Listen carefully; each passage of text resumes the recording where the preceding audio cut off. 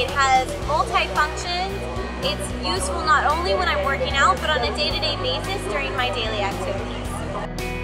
The entire team wears it each time we walk, even where we're not walking together. And so it's just been a great motivational tool to kind of monitor how many steps we're going and just be amazed at how far you can go and how many steps you're actually taking in a day.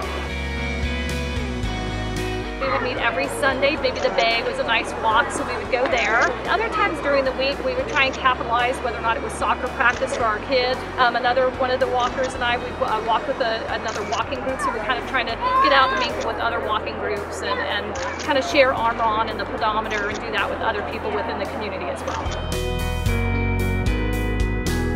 You know, have little mini contests and, you know, shoot an email or talk to them later in the day or text and say, you know, I've gone 7,412 steps.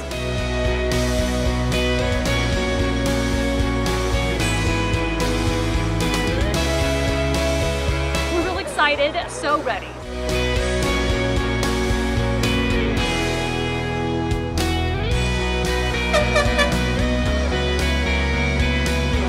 The pedometers were a lot of fun.